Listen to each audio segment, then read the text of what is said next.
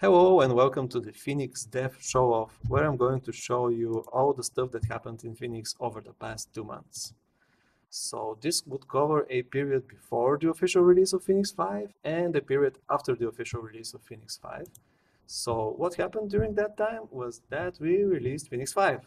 Most importantly, we did this for Max and Maya at the same time as we always do, and it happened on the 26th of May 2022.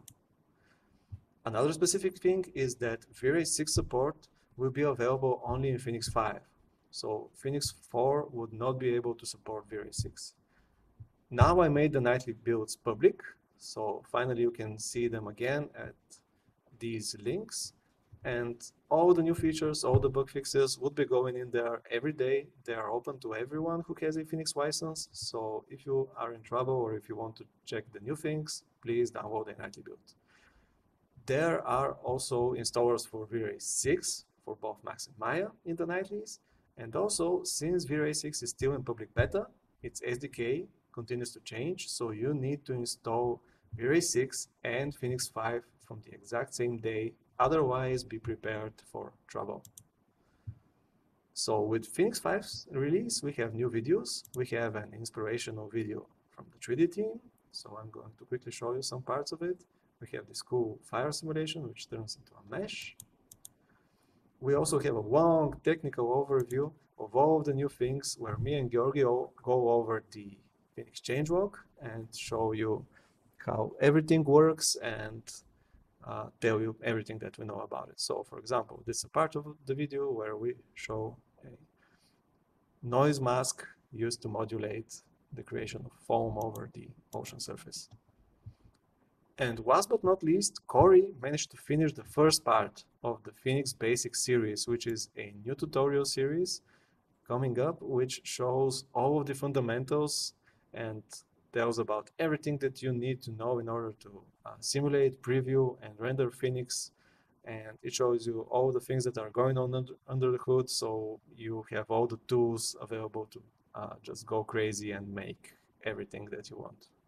So it has a lot of viewport previews, renders. It has some cool visualizations like this one, which explains the inner workings of Phoenix.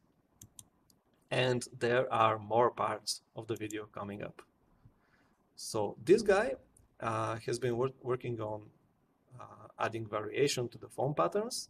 So there is a new size variation option. Before Phoenix 5, the foam patterns always had the same sizes and they were pretty boring. So now they're more interesting. And there is also a stringy option, which allows you to control these strings that form between the different patterns.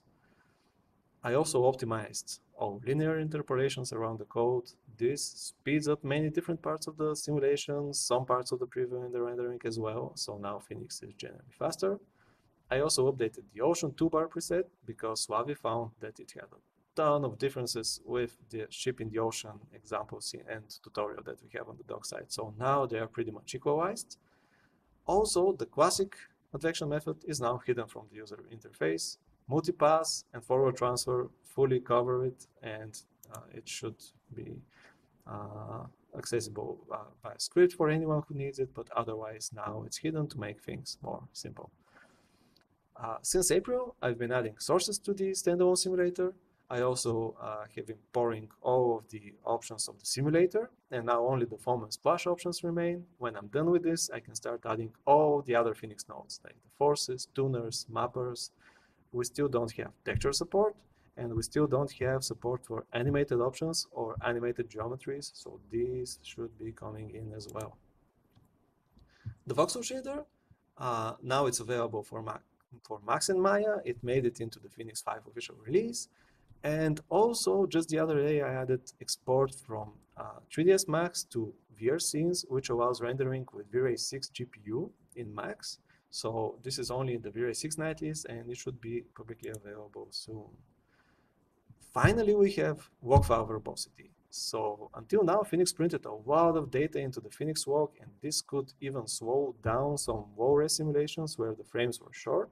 So now there is the option to control the verbosity. By default, now Phoenix prints a lot less data and the errors and warnings. So if you need this, you can go into more details. So what came after the Phoenix 5 release? I managed to speed up the buffered fluidity method a lot. So now the toolbar fire preset, which is the first preset on the toolbar, is a lot faster. Also, the buffered fluidity method produced different results every time you run it. So now it's finally fixed. I fixed some bird volume issues, some splash and mist issues, and I also added the ability to spawn mist particles directly from the Phoenix source. Now the grid texture in Max has a new option, render time only. You have seen this option on the particle texture in Max, and it's an optimization option which allows it to simulate faster in case the grid texture is used over some material that gets updated in the viewport. This slows down the simulation needlessly, so you can just enable this option and simulate faster. And also I finished adding tooltips to all the 3ds Max simulators, the V-Ray volume grid, and the Voxel Shader. So now it should be easier to understand what an option does if you've never seen it without having to go to the doc site. Koyan implemented a new Ice Cubes active body toolbar preset, so now it's much easier to set up active bodies. Here it is, so it creates all the needed nodes, connects them, and you have a one-click active body simulation. Also, we have a new Stormy Sea toolbar preset, which looks like this. So this has been waiting for a long time, and we finally have it.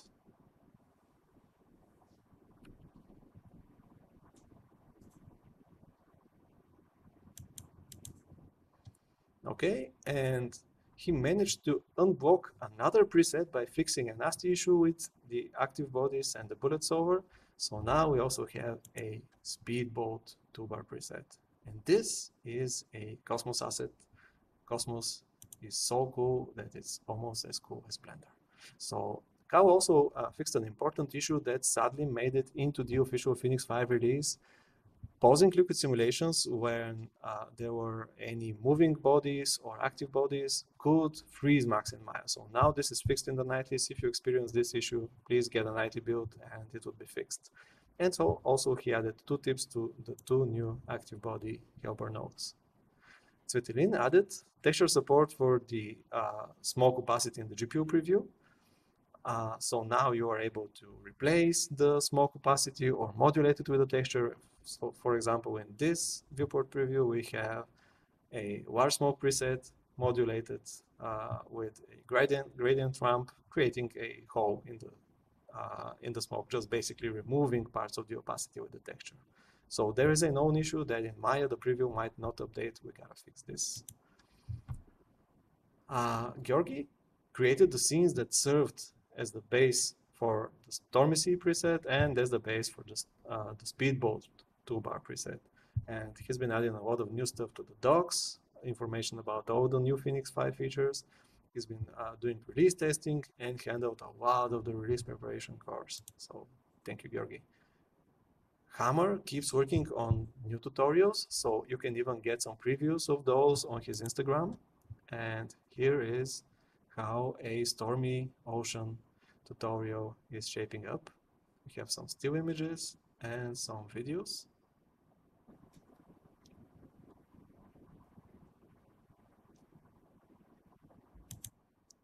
And he's also working on a tutorial showing off the new Phoenix 5 Voxel Shader in a setup where you could create whitewater without actually having particles, which was the way to have whitewater before.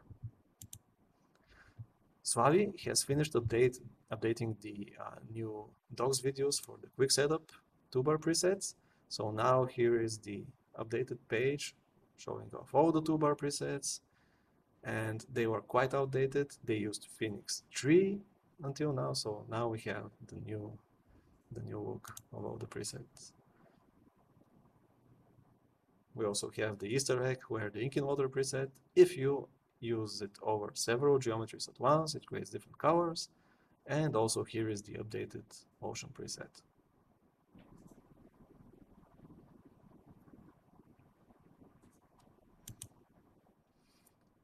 As I told you before, Corey finished and published the first 25 minutes of the Phoenix Basics series. There is more to come, and he has improved his tools in order to be able to move quickly through everything that remains and stay tuned for the next parts. And here is a special mention to Grigory Glezakos, who helped us a lot during the preparation of the Phoenix 5 release. He just created some awesome simulations in no time. Some of his images landed on the Phoenix installer, and here is a simulation which I just cannot not show you. Here is an active body, which is a speedboat. This scene also has the new foam pattern size variation, and it's awesome. Thank you so much, Grigory. And finally, you know the developer's wife, so here is how some of us took the Phoenix 5 release, and here is how it went for some other people in the team. So thank you for watching, and see you later.